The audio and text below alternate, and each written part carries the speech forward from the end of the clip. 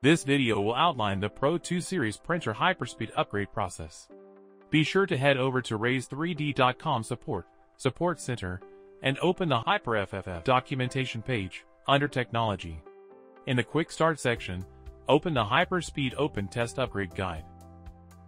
Begin with ensuring that the latest RaiseTouch touchscreen and motion controller board firmware is installed.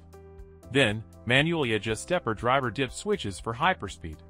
Afterward, download and install upgrade files after completing the activation process online. With a 0.4mm nozzle, print the calibration model. Measure and input the measured data into the printer to complete the calibration.